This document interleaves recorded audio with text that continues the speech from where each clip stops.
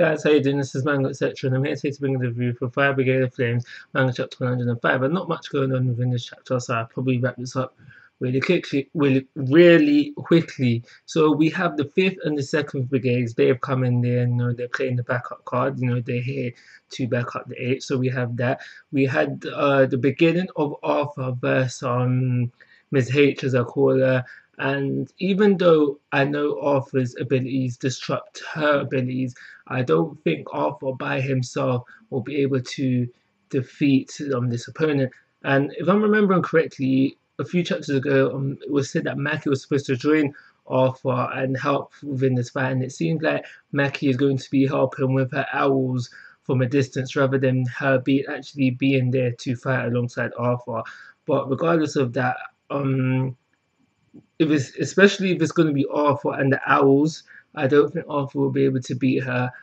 Even if Maki was there, I reckon maybe Miss H will still come out of the win as well. But that's not what we have. We have Arthur solo versus Miss H, and I don't think he'll be able to win that fight.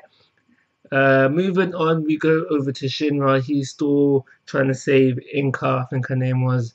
He's still trying to deal with that situation. And it's during this scene, Shinra realizes that rapid is not enough. And he goes back to, he starts to remember from his training that he used other seals, because this is Tiger.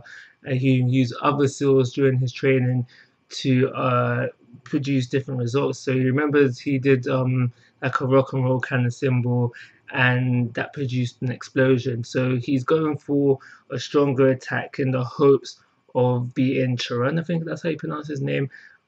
Regardless of he is capable of to produce a stronger attack using a different seal, I still don't think and I hope it is not strong enough to then just one shot or just be able to start damaging Sharon. I think that's too much of a drastic change just too quickly. I'm more on the side of Shinra gets defeated and someone has to come and help / maybe save him as well. And I've said it before, I think the person to do this is Benimari, the guy from the 7th, their main guy from the 7th. And that's the majority of the chapter.